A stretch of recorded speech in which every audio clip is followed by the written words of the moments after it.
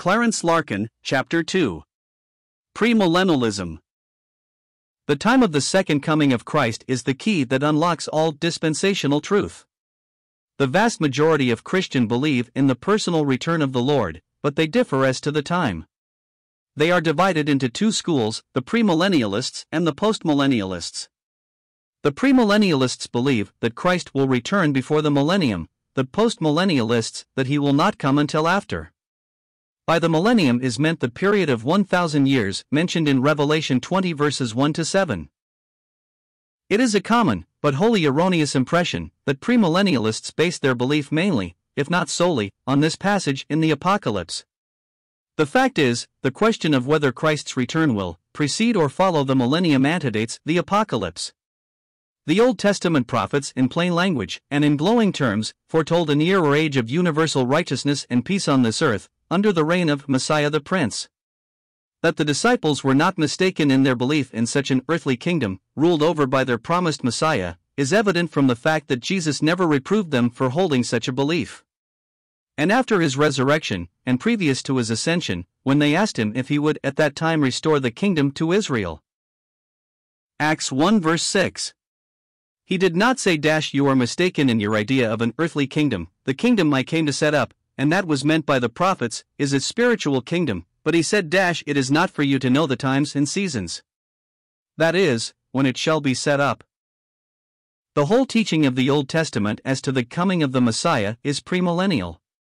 The only use that premillennialites have for the 1,000-year passage in Revelation 20 verses 1 to 7 is to fix the length of that age of righteousness and peace.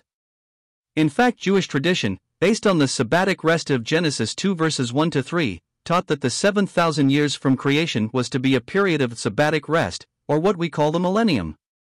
The passage in Revelation simply confirms this tradition. Expunge the passage and you do not weaken the argument, you only leave as uncertain the length of time that age shall last. The Apostolic Church was premillennial, and for over 200 years no other view was entertained. The writings of the Church Father abound in evidence of the fact. But about AD 250, Origen, one of the Church Fathers, conceived the idea that the words of Scripture were but the husk in which was hid the kernel of Scripture truth. At once he began to allegorize and spiritualize the Scriptures and thus founded that school of allegorizing and spiritualizing interpreters of Scripture, from which the Church and the Bible have suffered so much.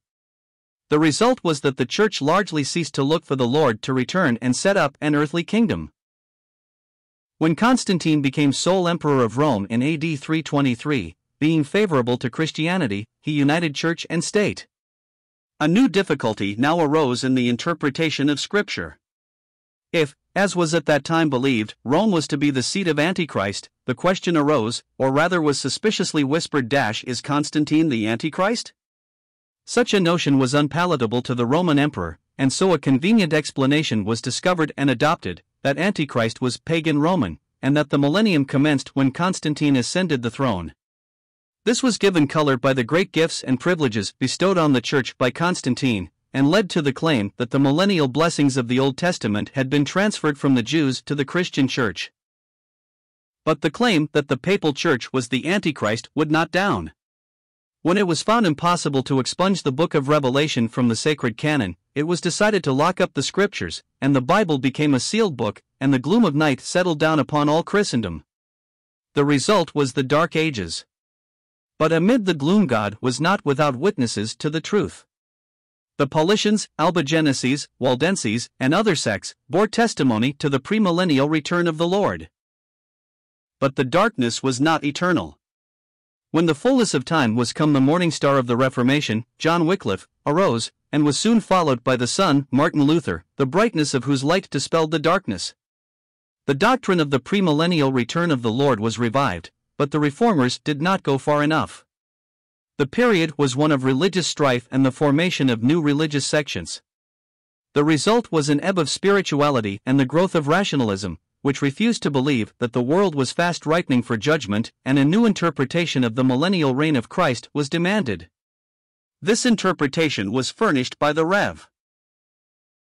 Daniel Whitby, 1638–1726, a clergyman of the Church of England, who claimed that in reading the promises made to the Jews in the Old Testament of their restoration as a nation, and the re-establishment of the throne of David, he was led to see that their promises were spiritual and applied to the Church. This view he called a new hypothesis. He claimed that Israel and Mount Zion represented the Church. That the promised submission of the Gentiles to the Jews was simply prophetic of the conversion of the Gentiles and their entrance into the Church. That the lying down of the lion and the lamb together typified the reconciliation of the old and new natures, and that the establishment of an outward and visible kingdom at Jerusalem, over which Christ and the saints should reign, was gross and carnal, and contrary to reason, as it implied the mingling together of human and spiritual beings on the earth. His new hypothesis was that by the preaching of the gospel Mohammedanism would be overthrown, the Jews converted, the papal church with the Pope, Antichrist, would be destroyed, and there would follow a 1,000 year of righteousness and peace known as the millennium, at the close of which there would be a short period of apostasy, ending in the return of Christ.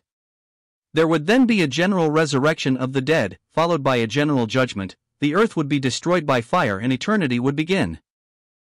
The times were favorable for the new theory. A reaction had set in from the open infidelity of those days. All England was in a religious fervor. The Great Awakening followed under Whitefield and Wesley, and it looked, as Whitby claimed, that the millennium was about to be ushered in. That he was mistaken the events of history since that time have shown. It is evident that we are not in the millennium now. Nevertheless, his theory was favorably received everywhere, and spread with great rapidity and became an established doctrine of the Church, and is what is known today as the postmillennial view of the second coming of Christ, and supposed to be the orthodox faith of the Church. In short, postmillennialism, as advocated in our day, is barely 200 years old, while premillennialism dates back to the days of Isaiah and Daniel. The sad thing is that this false doctrine of postmillennialism is taught in our Bibles by the headings of the chapters in the Old Testament. For illustration, the headings of chapters 43 and 4 of Isaiah read, "The Lord comforteth the church with his promises," whereas the chapters are not addressed to the church at all, but to Jacob and Israel, as we see by reading them. The ordinary reader overlooks the fact that the chapter headings of the Bible are put there by the publisher and should be omitted, as they are misleading, as for illustration the title to the book of Revelation, which is called The Revelation of St. John the Divine, whereas it should be called The Revelation of Jesus Christ. Revelation 1 verse 1. Premillennialists are divided into three different schools of interpretation, which are fundamentally antagonistic, known as the preterists, historical and futurist schools. The preterist school originated with the Jesuit Alcazar. His view was first put forth as a complete scheme in his work on the Apocalypse, published in AD 1614.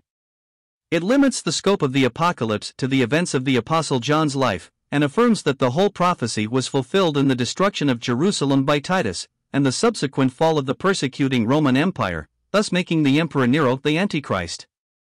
The purpose of the scheme was transparent: it was to relieve the papal church from the stigma of being called the harlot church and the pope from being called the Antichrist. It is a view that is now but little advocated. The historical school, sometimes spoken of as the presentist scheme, interprets the Apocalypse as a series of prophecies predicting the events that were to happen in the world and in the church from John's day to the end of time. The advocates of this school interpret the symbols of the book of Revelation as referring to certain historical events that have and are happening in the world. They claim that Antichrist is a system rather than a person, and is represented by the harlot church of Rome. They interpret the time element in the book on the year-day scale. This school has had some very able and ingenious advocates. This view, like the preceding, was unknown to the early church. It appeared about the middle of the 12th century, and was systematized in the beginning of the 13th century by the abbot Joachim. Subsequently it was adopted and applied to the Pope by the forerunners and leaders of the Reformation, and may be said to have reached its zenith in Mr. Ellicott's Ore Apocalyptici. It is frequently called the Protestant interpretation because it regards popery as exhausting all that has been predicted of the anti-Christian power. It was a powerful and formidable weapon in the hands of the leaders of the Reformation, and the conviction of its truthfulness nerved them to love not their lives unto the death. It was the secret of the martyr heroism of the 16th century. The futurist school interprets the language of the apocalypse literally, accepts such symbols as are named as such, and holds that the whole of the book, from the end of the 3rd chapter, is yet future and unfulfilled, and that the greater part of the book, from the beginning of chapter 6 to the end of chapter 19, describes what shall come to pass during the last week of Daniel's 70 weeks. This view, while it dates in modern times only from the close of the 16th century, is really the most ancient of the three. It was held in many of its prominent features by the primitive fathers of the Church, and is one of the early interpretations of Scripture truth that sunk into oblivion with the growth of papacy, and that has been restored to the Church in these last times. In its present form, it may be said to have originated at the end of the 16th century with the Jesuit Ribera, who, actuated by the same motive as the Jesuit Alcazar, sought to rid the papacy of the stigma of being called the Antichrist, and so referred the prophecies of the apocalypse to the distant future. This view was accepted by the Roman Catholic Church and was for a long time confined to it, but, strange to say, it has wonderfully revived since the beginning of the 19th century, and that among Protestants. It is the most largely accepted of the three views. It has been charged with ignoring the papal and Mohammedan systems, but this is far from the truth, for it looks upon them as foreshadowed in the Scriptures, and sees in them the type of those great antitypes yet future, the beast and the false prophet. The futurist interpretation of Scripture is the one employed in this book. The second and premillennial coming of Christ is the key to the Scriptures. All of the prophetical writings make it their terminal end.